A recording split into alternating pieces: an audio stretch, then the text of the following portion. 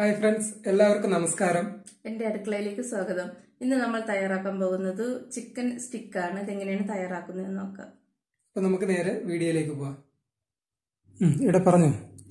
ഇതിനു വേണ്ടി ഞാനിവിടെ എടുത്തിരിക്കുന്നത് 450 ഗ്രാം ചിക്കനാണ്. ഇത് നമുക്ക് ചെറുതായിട്ട് കട്ട് ചെയ്ത് മാറ്റാം.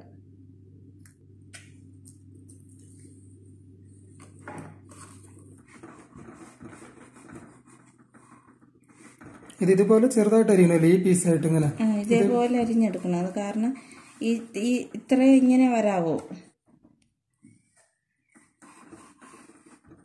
ചെറുതായിട്ട് അരിഞ്ഞെടുക്കാം. ചിക്കൻ സ്റ്റിക്ക് അല്ലേ, അപ്പൊ അതുകൊണ്ടാണ് ഇത്രയും ചെറുതായിട്ടല്ലേ?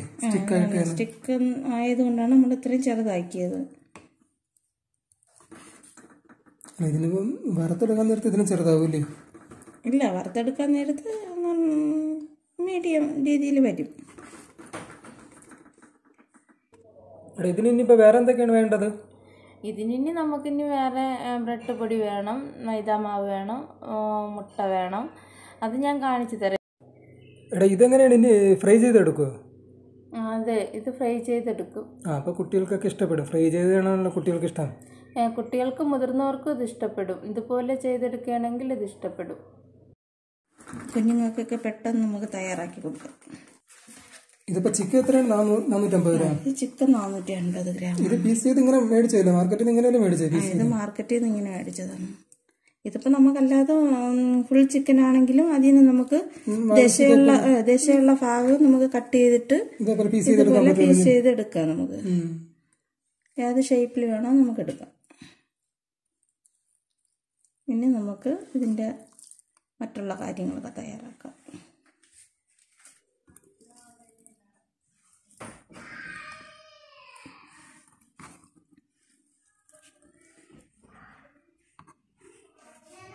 ഇനി ഇതിനായിട്ട് ചേർക്കേണ്ട ചേരുവകൾ നമുക്ക് ചേർക്കാം. അതിനായിട്ട് ആദ്യം മുട്ട പൊട്ടിച്ചെടുക്കാം. മുട്ട 2 മുട്ട അല്ലേ? 2 മുട്ട വേണം. ഇപ്പോൾ ഇച്ചിരി കൂടുതലുള്ളത് കൊണ്ട്, അല്ലെങ്കിൽ നമുക്ക് ഒരു മുട്ട മതി. 450 ഗ്രാം ഇല്ലേ, അപ്പം അതിന് വേണ്ടിയിട്ട് 2 മുട്ട. മുട്ട മീഡിയം സൈസ് മുട്ട അല്ലേ? തീരെ ചെറുതല്ല, മീഡിയം സൈസ്. അതിലേക്ക് നമുക്ക് ഒരു നുള്ള ഉപ്പിട്ട് കൊടുക്കണം. ഒരു നുള്ള, അത് ടേസ്റ്റിനനുസരിച്ച് ഇടാം. ഉപ്പിട്ട് കൊടുക്കണം. അത് കഴിഞ്ഞിട്ട് അതുപോലെ ഒരു നുള്ള കുരുമുളക് പൗഡർ, കുറച്ച് പട്ട പൗഡർ ഉണ്ട്. പട്ട പൗഡർ ഒന്നും കൂടെ കാണിക്കുമോ? അതിന്റെ ഇത് കാണിച്ചാൽ പട്ട പൗഡർ എന്താണെന്നത്? ഇങ്ങനെയാണ് കനേല മസാല. അത് മണം കിട്ടാൻ വേണ്ടിയല്ലേ? അത് മണം കിട്ടാൻ വേണ്ടിയിട്ടാണ് നമ്മൾ ചേർക്കുന്നത്. ഇനി ഇതിലേക്ക് ഇത്രയുള്ള ഇൻഗ്രീഡിയൻസ്. ഇനി ഇതിലേക്ക് അല്പം ലെമൺ ജ്യൂസ് എടുത്ത് വെച്ചിട്ടുണ്ട്. അതും കൂടെ നമുക്ക് ഇതിലേക്ക് ചേർത്ത് കൊടുക്കും. അതെങ്ങനെയാണ്? പകുതി ലെമണാണ്? അതെങ്ങനെയാണ്? അതൊരു 1 ടേബിൾ സ്പൂൺ അതിന്റെ ആവശ്യമുള്ളൂ. 1 ടേബിൾ സ്പൂൺ. ഇനി ഇതെല്ലാം കൂടെ ഒത്ത് നമുക്കൊന്ന് മിക്സ് ചെയ്ത് കൊടുക്കാം.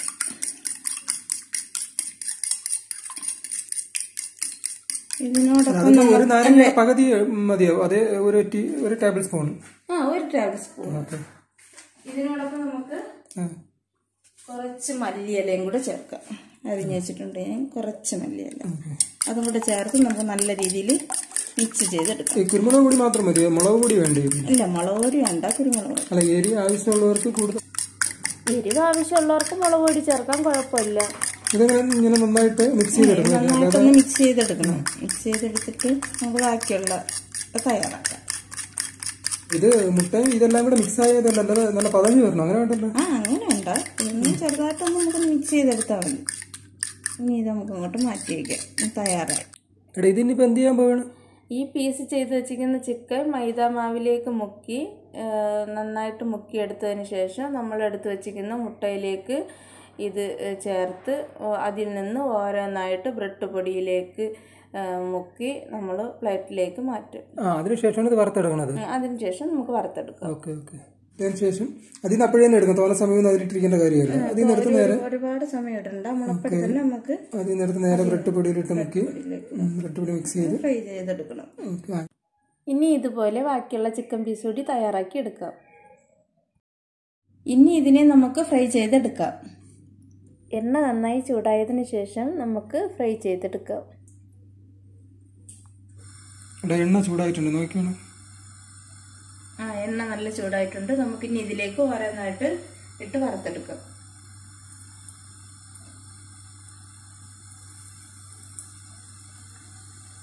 ഇത് നമുക്ക് വെളിച്ചെണ്ണ ആയിരുന്നാൽ മതിയല്ലോ വറുത്തെടുക്കുന്നത്? വെളിച്ചെണ്ണ സൺഫ്ലവർ ഓയിലോ നമുക്കത് ഉപയോഗിക്കാം.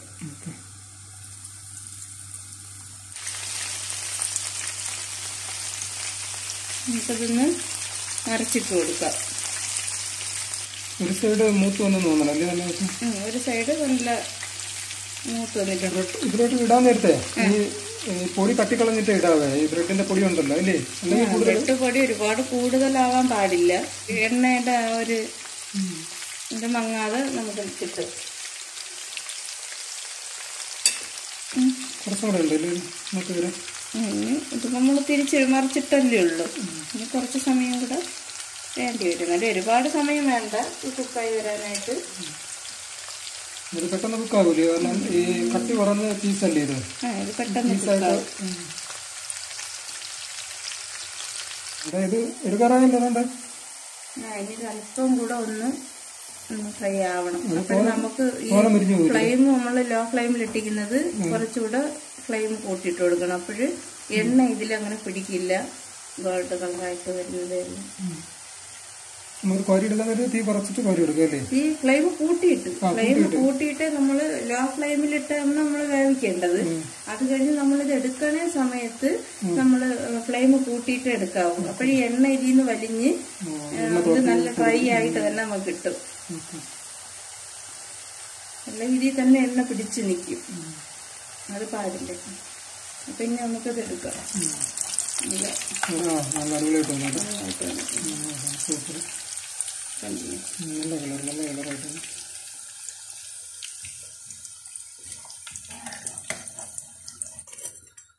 ഇനി നമുക്ക് ബാക്കിയുള്ളത് ഇതുപോലെ ഫ്രൈ ചെയ്തെടുക്കാം.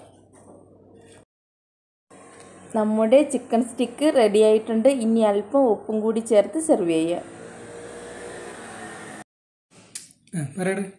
ഇതെല്ലാവർക്കും ഇഷ്ടപ്പെടും. നിങ്ങൾ വീട്ടിലൊന്ന് ട്രൈ ചെയ്ത് നോക്കണം.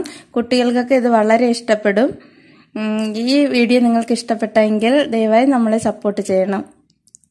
നിങ്ങൾക്ക് ഈ വീഡിയോ ഇഷ്ടപ്പെട്ടെങ്കിൽ നമ്മുടെ ചാനൽ സബ്സ്ക്രൈബ് ചെയ്ത് നമ്മുടെ സപ്പോർട്ട് ചെയ്യണം കേട്ടോ. വീണ്ടും അടുത്ത വീഡിയോയിൽ കാണാം. ബൈ. Thank you.